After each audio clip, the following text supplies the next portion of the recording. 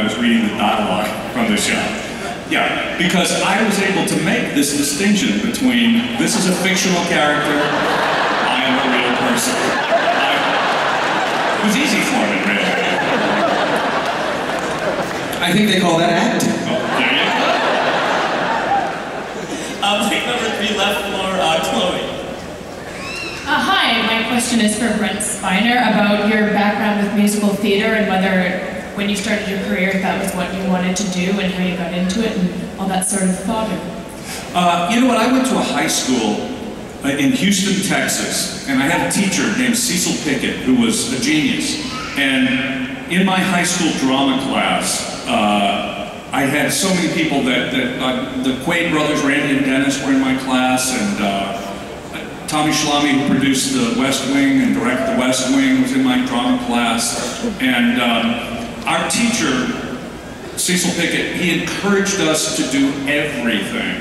So we did Shakespeare, we did musicals, we did Moliere, we did contemporary things. And it really was just the best foundation possible and set me up for, you know, what I later found in New York, which was, it's best if you can do it all. And that being said, I'd like to do a little song for you now, Tracy.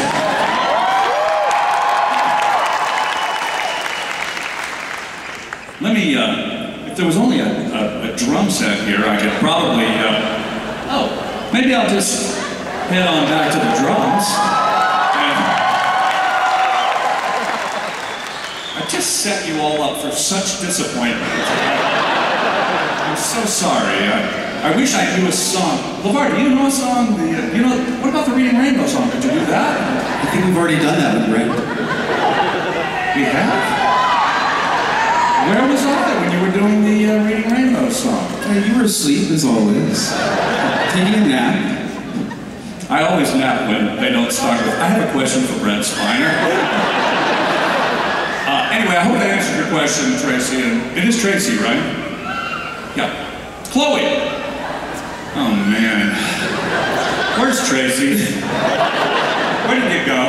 Tracy's in the back. You can see right there. Oh, all right. Oh, there you are, Tracy. Good. All right. Anyway, Chloe, I hope that answered the question. Yeah. LeVar, can I ask you about the first time putting on the visors and the visor and how much you could see or not see when you had that thing in front of your eye? For the record, putting on the visor was a pain in my head. The visor tended to restrict my vision by about 80 to 85%. The first season, I bumped into everything on the set, including the other actors. It was necessary to learn how to navigate without actually seeing my feet. And by the end of the 7-year run, I came to loathe its very being. Be honest. However, I do have a daughter going to college next year, and I intend to auction that sucker on eBay.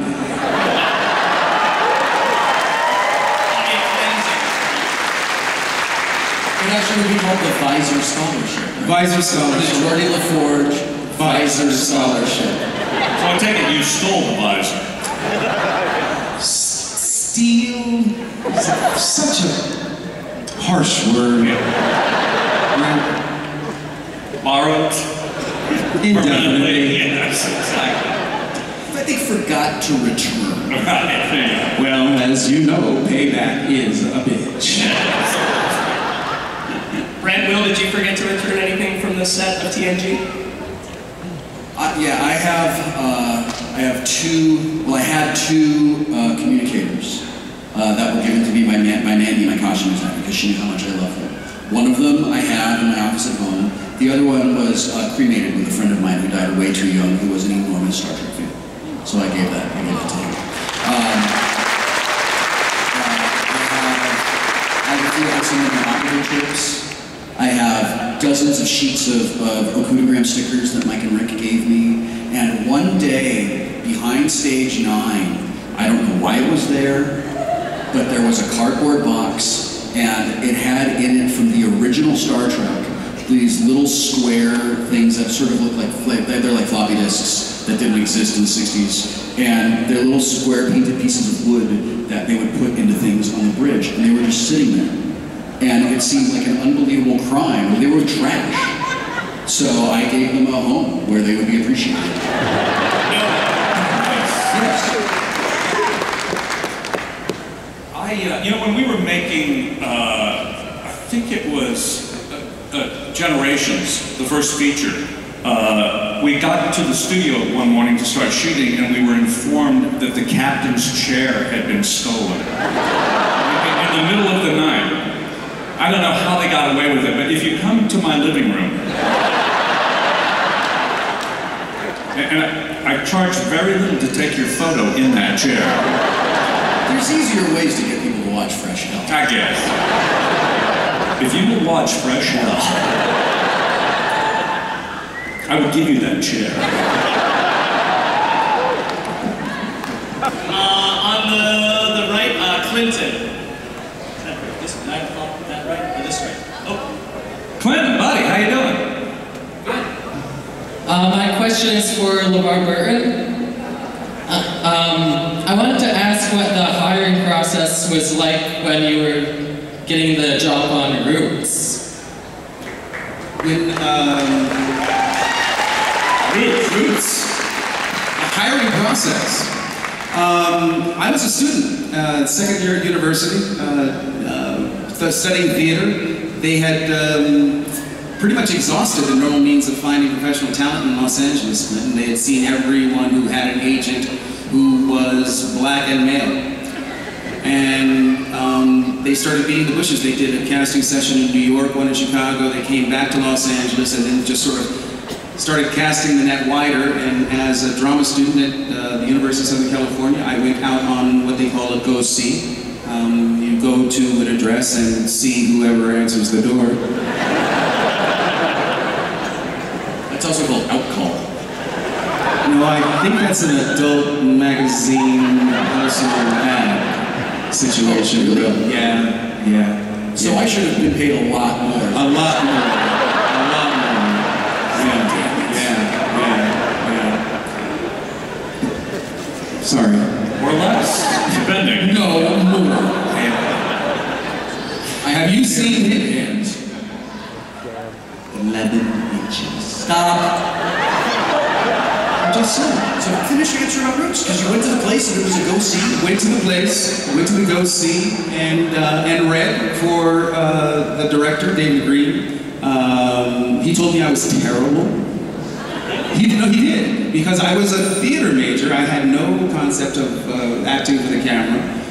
So I was trying to project, to the balcony, and he thought it was awful because it was inappropriate. However, he said to me later that in the adjustment that I made, when he explained to me that acting for the camera was a very intimate activity, that he believed that he had found his kunta.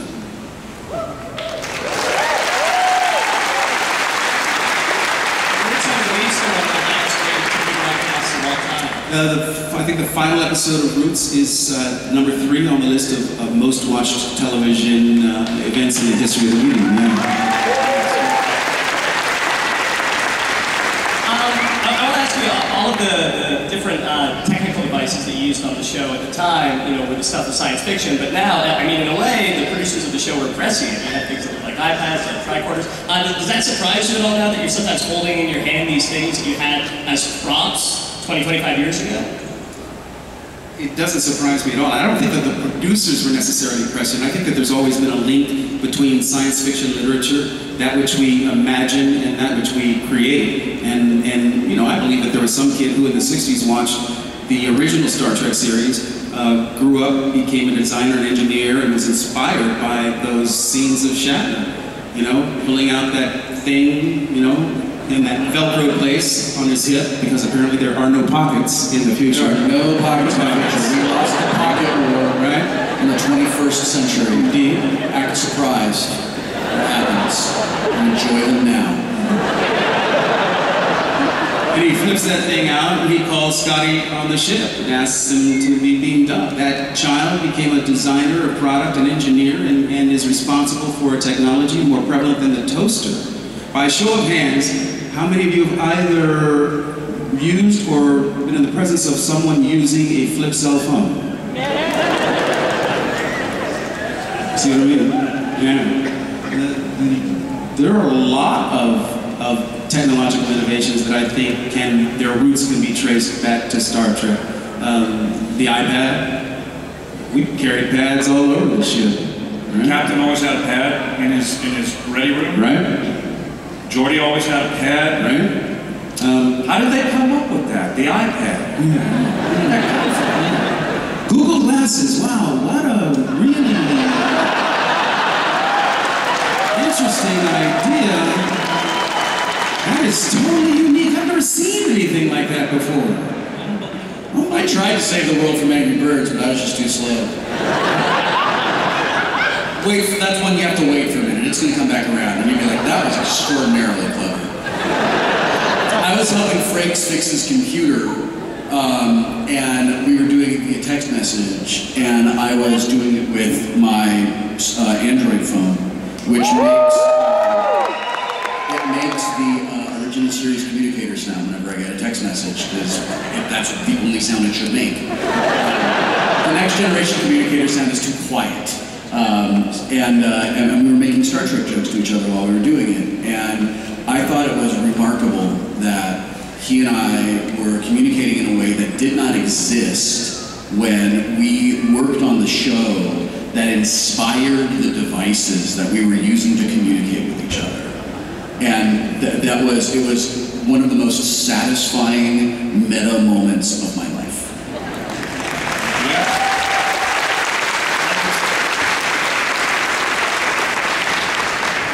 Why is everybody looking at me? What is that phone called? An Android phone?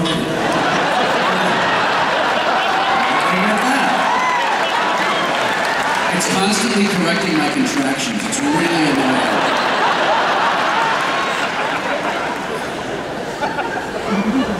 I have nothing else to say. Stop looking at me. We gotta wrap it up in a second. Any final words, any question you've never been asked by a friend that you wish you'd been asked and you'd like to answer now, or a favorite question you've gotten, or I'll leave it to you. The answer is yes. If you just take one thing away from spending any time with me today, I hope that it will be this. Please be kind, be honest, work hard, and be awesome.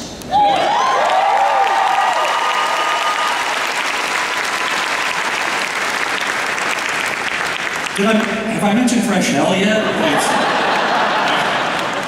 Oh, I have, okay. If I can leave you with anything, you know, you've got your own stuff. I don't, glad you were here. I really, this was really fun. Thanks so much. Thank you, guys. We'll see you tonight if you're here. All right? We'll have some other people with us. We'll see you next time, but you don't have to take our word for it.